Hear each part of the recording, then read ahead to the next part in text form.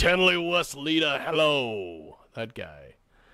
And we are going to get Stanley Weisleder in here, and we are going to attempt to get it figured out with Stanley. Last week, we were supposed to have Stanley on this broadcast, but every time we kept calling him, the number kept telling me he wasn't available. So, we have the right phone number this week, and we are going to call Stanley Weisleder. So we got to call him on the old Skype, the old Skype-a-rooney. The Skype-a-rooney. We're going to talk to him on the phone, but he's going to be on audio Skype, so he'll join us, hopefully, here in a few moments. And maybe. There's Stan. How are you, sir? Okay. Well, that's good. That's good. I'm glad. We have got a great guest joining us today here on our broadcast. Thanks for joining us here on iHeartRadio and also AM/FM 247.com. Tune in, iTunes, of course, TalkShoe.com. If you're watching us on the old Twitch live stream, we would like you to add us as a friend over there on Twitch, or like us, or do whatever the hell it is. And we have got Stan Weisleder with us today. He joins us live here on telephone. And Stan is just an amazing guy. He was a detective with the Los Angeles Sheriff's Department for 23 years, working with Child Abuse Unit of Special Victims, and was also the oldest one to have graduated from the academy. He wrote a screenplay about his experience, and if anyone's looking for a story with a slam-bang action and love interest, you need to give this guy a call. And he wrote the only novel about the 4 squadrons of black fighter pilots during World War II that had to fight 2 air forces in order to be recognized. The Luftwaffe and US Army Air Corp, and it's the real story. And we also have with this, Stan has done, he's coming out with his latest, The Dogs of Brownsville, which is a story told in Godfather fashion about a group of guys and some girls who make it out of the slums of New York and get to Las Vegas in time to participate in the changing of the guard from the mob to Howard Hughes to corporate America. And you don't want to miss this one. So let's start with that. Stan, tell me and my co-host John all about this book. Hey, you said it all. You don't need me now. Well, it is an amazing story. It covers a period of about almost 50 years, and I would have to say, aside from the stuff that I made up, it's all true. That's awesome. That's fantastic. And I've been and we just finished the artwork today for the cover. Just this morning was just finished. So we'll be sending it off to the publisher probably by tomorrow. The publisher is Amazon, and hopefully it'll be out sometime early June, I hope. By the time we already have the ISBN number for it and so forth. They just have to do what they have to do, and we have to do a final check of the copy material, and ready to run. You're off and running with it. That's awesome. That's fantastic. Stan Weisleder with us today. Tell you, I've gotten some preliminary reviews on this.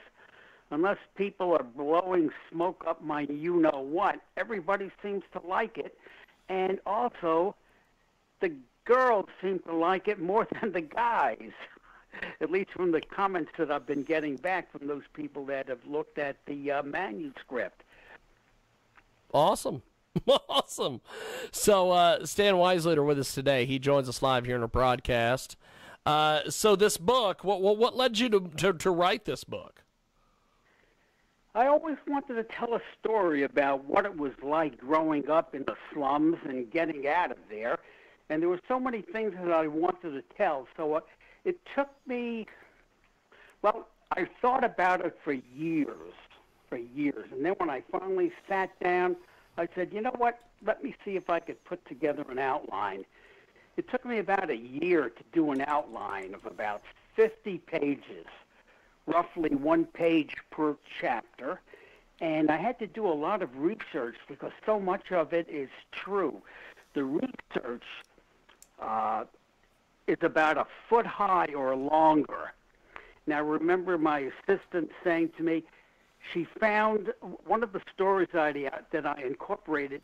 She found the actual story from the New York Daily News from way back in the in the early 50s.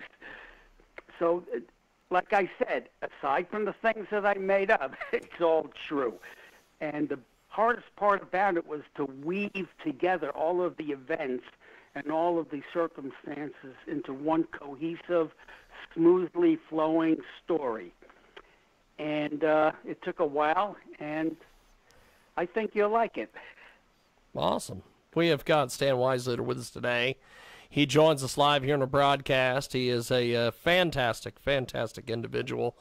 And so, John, sitting here listening to Stan talk about his book, you have any questions for him? What was probably the hardest thing that you had to go through to get the book published, or was it like a writer's block, or was it what would you say was the hardest part about getting a book? Block all the time. That's one of the things you always put up with.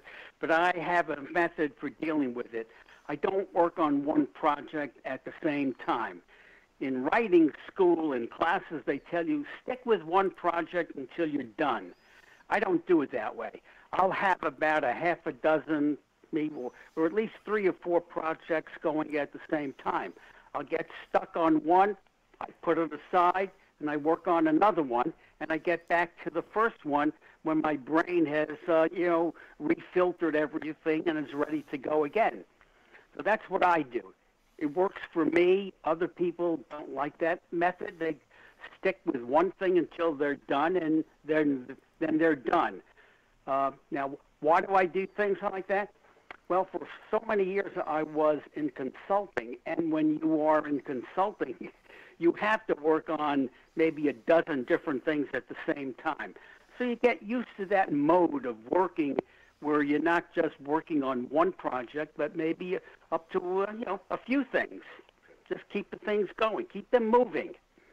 So writer's block, yes, you get it all the time. But that's how I deal with it, by shifting gears to another project and then getting back after my block is unblocked. Awesome. Hope that answers your question. Yeah, it does. We've got Stan Weisleder with us today. He joins us live here on our broadcast, and his books are phenomenal. Stan has put a lot of time and effort into his great books. You never seem to sit still, my friend. Why are you always moving and going and doing? I thought it's obvious, because it's hard to hit a moving target. That's great. It is Stan Weisleder. He joins us today here on our broadcast. That's what they tell you in the sheriff's department also. If you're moving, it's harder for them to hit you. Now, talk a little bit about being a detective with the L.A. Sheriff's Department for 23 years. You must have seen some crazy, crazy stuff, my friend. Oh boy, I could tell you stories after stories. Oh, it's unbelievable. And I have to tell you, when you work with child abuse, what you read about in the papers, I have to tell you, sadly, it's only the tip of the iceberg. There's so much going on. It is so prevalent, and it crosses every economic and racial and ethnic line that you can imagine. It's all over, much more than you could ever imagine. And when you question and arrest these people, you know what? Most of them, they don't even think they were doing anything wrong. They thought it's natural, it's normal. And they just don't see it. The one thing I've always said to people, you could steal something from someone. I steal your car. I steal your money. You take away a loved one from a person. Generally, you can always get those things back. But the one thing that kids have, their innocence, once you take that away from them, that they could never get back. So to me, working in child abuse was very important. It was more fun working in the field when you're working on patrol, rolling on a code 3. There was nothing more exciting than that. That really gets your your adrenaline going. But when it came to child abuse cases, that's where you really did something worthwhile. Now, I know in L.A. they say that if you have a good attorney, you could murder somebody and maybe you get off with 7 years if you have a real good attorney. In child abuse cases, we would have guys convicted for maybe up to 15 years. So as easy it was to, maybe as easy it was to murder someone in L.A., you sure didn't get much slack if you were a child abuser. They really came down hard on those guys. And some of them were females, not too many. Occasionally you'd get a female abuser of young boys, but those were rare. Usually it was the other way around. I'd say about 99% of the time it was the other way around, maybe 1%. I know I never worked on any cases where we had female abusers, but I know we did have them, but they were far and few between. And I have to tell you, like I said, it's just the tip of the iceberg. I remember one case, this guy was doing his teenage daughter. And when we informed his wife about it, she was like in a trance. So we had to search the entire house. He wasn't home then. He was arrested at his place of business. We searched the entire house. Of course, we found some drugs there, so we confiscated that. But we confiscated whatever weapons they had because we were afraid that when this guy came home and if we weren't there, his wife would have shot him. So we confiscated whatever weapons we found. Now, I could go on and tell you stories. Some of them are funny, some of them are sad, but it's the way it is. It's, I guess, part of life. Will we ever stop it? Will it ever come to an end? I don't know. Probably not. It's like, why does somebody like a blonde versus a redhead? Same reason somebody may like a little kid as opposed to an adult. There's all kinds of crazy stuff out there. Oh, yeah. We've got Stan Weisleder with us today. He joins us live here in our broadcast, and he has got some incredible books out there. He wrote the only novel about the 4 squadrons of black fighter pilots during World War II. Talk to us about this, my friend. Oh, boy, that is a story that, wow. Well, I knew one of the original pilots. In fact, their ace, Lee Archer. He was our instructor for navigation and air tactics way, way, way back.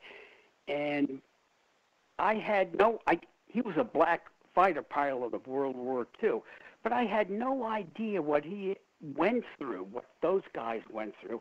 And years later, I did some research and reading and found out, wow, there was a group of Tuskegee pilots during World War II.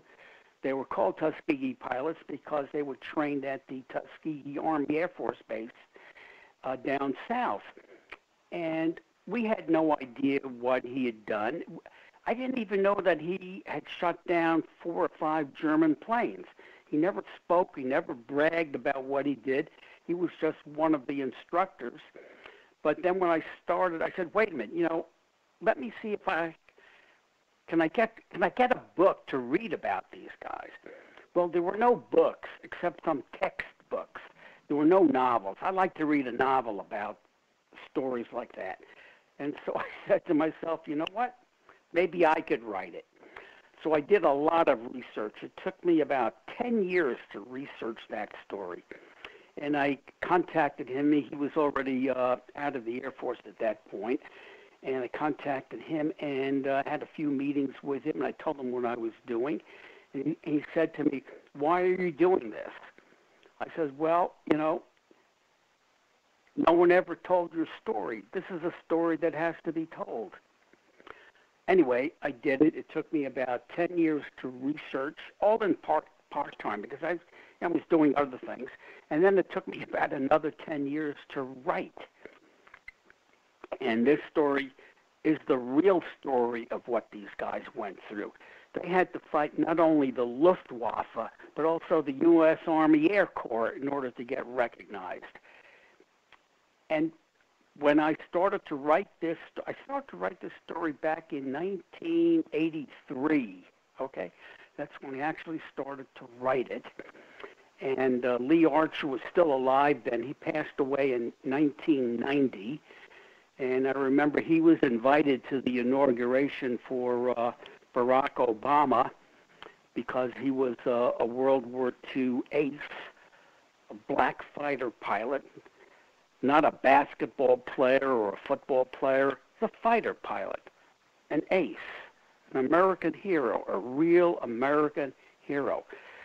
Anyway, he died about a year after he was one of the guests at Obama's inauguration. And I don't know how many meetings I had with him, showing him the progress that I was making, going from here to there.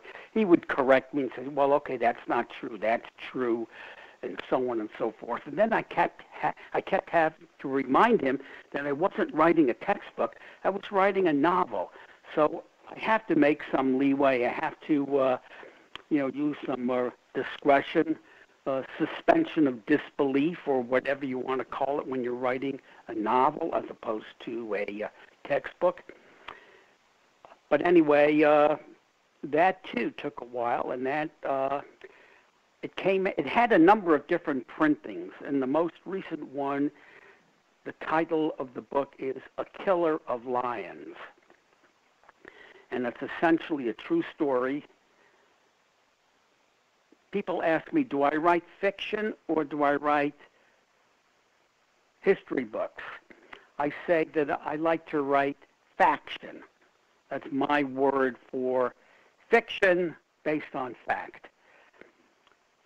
That's what I do in all of my stories. And none of them are the same. They're all different. They all have different themes. But that particular story, A Killer of Lions, when I first wrote it, I said to myself, gee, I don't know if it's any good, but you know what? I like it. And if I like it, I don't care if anyone else does or not. I tried to get that made into a movie, and it was too late. They had already had a number of different productions.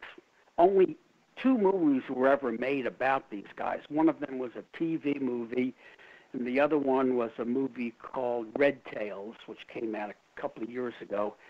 Neither of those 2 really told the full story. So if you ever want to get the real story about these guys, pick up A Killer of Lions. Fantastic. What more can I say? It is Stan Weisleder with us today. He joins us live here in the broadcast. And so you have got a pretty cool stat here. You are one of the oldest folks to go through the Los Angeles Sheriff's Department. And The oldest. Yes, tell me about one this. Of the oldest. I have to tell you, when I was going through training, the next oldest guy in the class was 30 years younger than me, and he was an ex-Marine gunnery sergeant. Wow. So the class material wasn't too bad. I was able to handle that pretty well. But the physical aspect was very, very demanding. I remember my chiropractor bills. I had chiropractor bills that were more than doctor bills. I was always getting injured. And I remember when I first started to get into training for it, I used to be fairly active as an athlete when I was younger, so I figured, it's no big deal. I looked at the stuff that you had to do for the physical aptitude test. I said, this is a piece of cake. So I go down to the local high school in Calabasas, and I say to myself, I'll do a quick jog around the quarter-mile track. So I did the jog around the quarter-mile track, and you know what? I thought I was going to drop dead right then and there. I thought my life was ended and that it was all over. That's how exhausted I was. I couldn't even breathe. I couldn't catch my breath. I laid there for I don't know how long. I was just totally wiped out. So I knew then I was not in good shape. I was in terrible shape. I went down to the gym. I spoke to the manager there, and I said, hey, can you get me into shape for this program? And he says, okay, for you, I'll do it. You be here tomorrow morning at 6 a.m., and we'll work out for 6 days a week. I said, are you kidding? 6 a.m.? I don't get up till 8 or 9 o'clock. 6 a.m. So I did that for 6 months. 6 a.m., 6 days a week. And I went from 178 pounds down to a lean 153, 25 pounds. And then I had to take my physical aptitude test, which consisted of a 500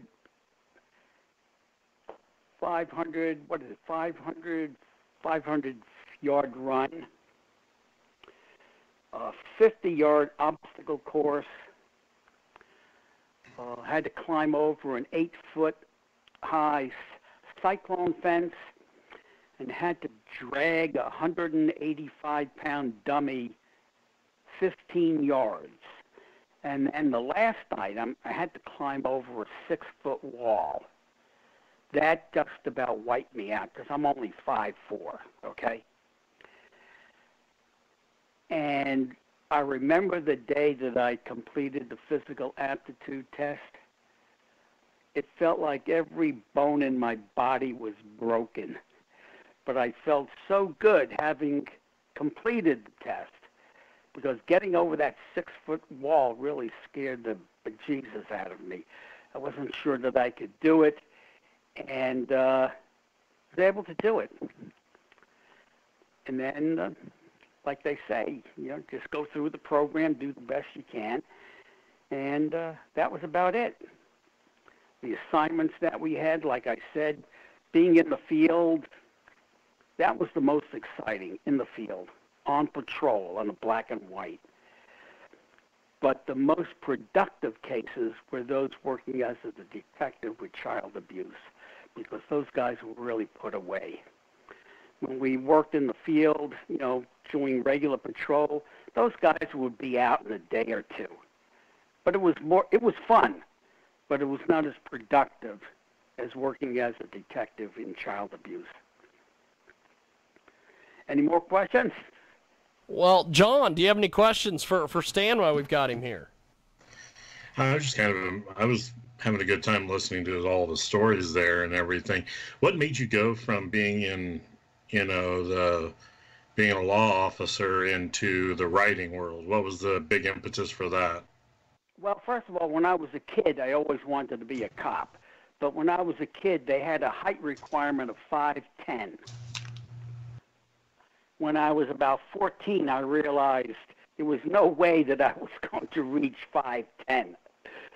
And then years later, I guess because, they couldn't get enough applicants, the height requirements were eliminated all over the country as long as you could pass your tests. And by that time, I was already over the hill. I was kind of old. I had a few kids, a mortgage, married a number of years, a dog, a cat, but decided, let me see if I could do this. So that's something I always wanted to do. As far as writing, that's another thing I always wanted to do. But I never had the opportunity, never had the chance until years later. I said, you know what? Why don't I do these things? You only live once. At least that's what I've heard. So do these things that you thought of. If you don't do it, if you don't try it, you'll always wonder, gee, maybe should I have, could I have, what if I did, what if I didn't? Try it, And if you don't, if you're not successful at it, okay, at least you've tried. You've given it a shot.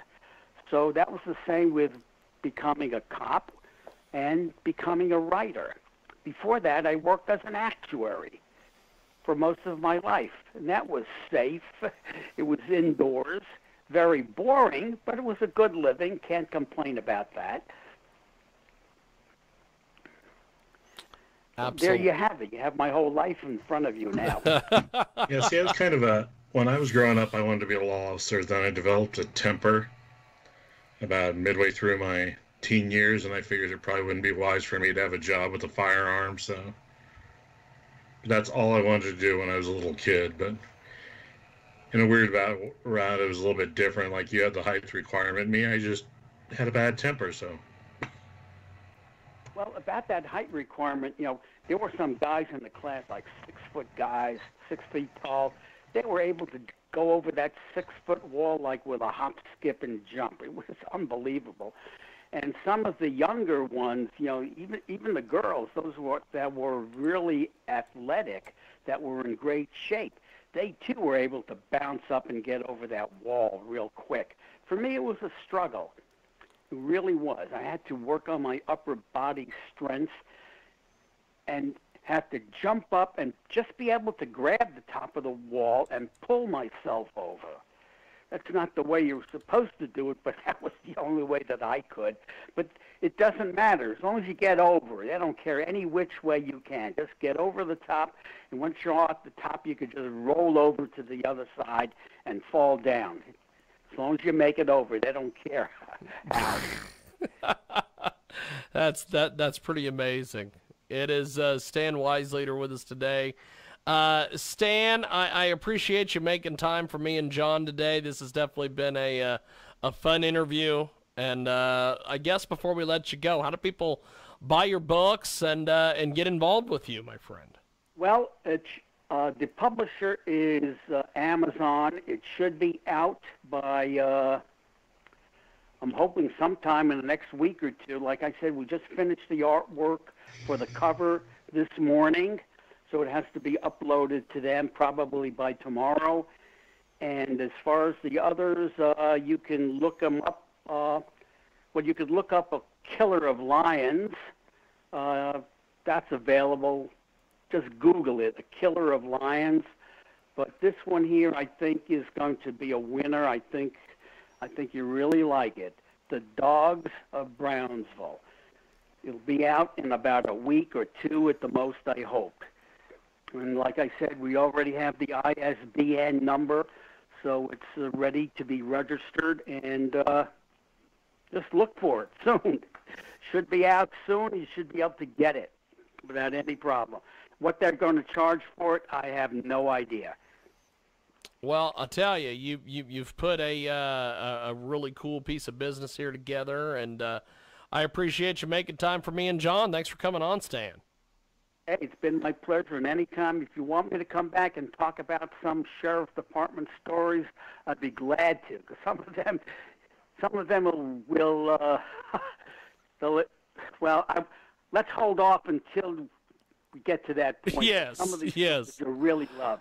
Well, we will definitely be in touch. Thank you, my friend, and we'll talk to you soon. Thank you, Stan. Oh, okay, you take. And we are going to take a timeout. And when we